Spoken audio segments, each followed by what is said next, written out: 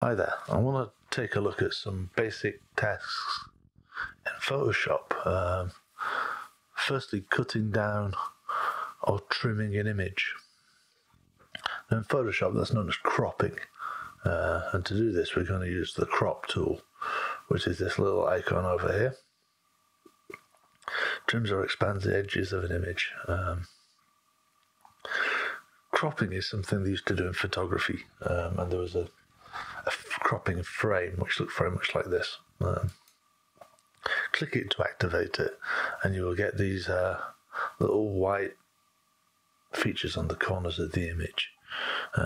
If you left click and drag, you can move these things around freely, like this. I'm just clicking and dragging around. Also, if you left click on the image and hold it down, you can drag the photo around within the crop frame. We've also got an option up here to lock in a ratio. Now these tend to relate to photographic size papers, like 16:9 or 4:5 ratios. You can type these in, so you could go 3:2, and that will give you that ratio, which you then can clear up here if you don't want it anymore. The point of cropping an image is to make the selected area a little bit more interesting. So I'm kind of dragging this in, trying to get a little bit of foreground information and lose some of this background stuff I don't particularly want. Something like that. These grids, you can see these little white lines, is a rule of thirds grid. The idea with these is you have something of interest on at least 3 of the points.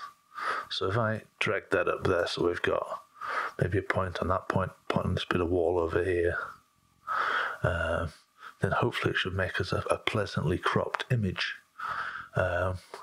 If you uncheck delete cropped pixels, if you make a mistake, you can go back to how you had it before. Once you're happy with the crop and your image is trimmed to what you like, hit OK, and there you will get your cropped image. This is showing up as 3,350 pixels by 1,980 pixels, which is just size.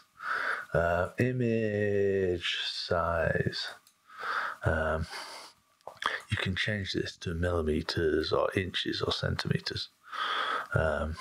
If you want to print it out at a known size, if you change it to centimeters and you say I want it 20 centimeters wide, the height will be changed automatically because we've locked a ratio, so it doesn't stretch and skew your image.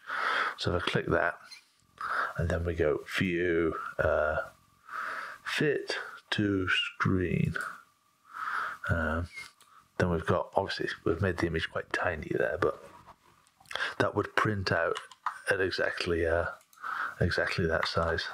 Let's just step back. There we go. It's just handy to know, say you wanted to print out your image to put on like a birthday card or something, then you'd know the exact size it was going to come out of your printer. Brilliant. Thank you for watching.